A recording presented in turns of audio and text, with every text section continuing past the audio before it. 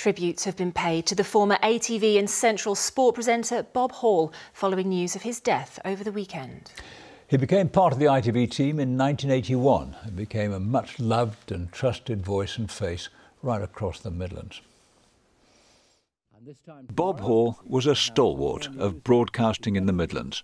Yorkshire-born, he brought his native wit to the screen and displayed an encyclopedic knowledge of his favourite sport, football. Derby's cup run is ended by a late Manchester United goal, and there's another Pools jackpot in sight for someone.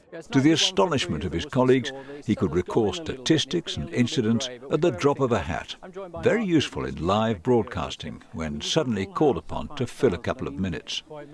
Equally at home in the studio or on location, he could handle the unexpected with humour and great style. And Chasetown, 10,000 to 1. Now you're a man of money.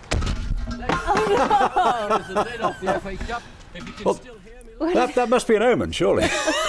Maybe an omen to win, yes, you never know. Moment for you. I've seen that drop before, but there we are, 10,000 to 1 if you caught that from me. Chief among the many tributes today was from former ITV head of sport, Gary Newbomb.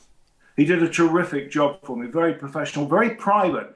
He wouldn't even give me his home telephone number. He was always very cool on and off the screen, very calm, very unflappable, a tremendous professional, and did me proud for 23 years.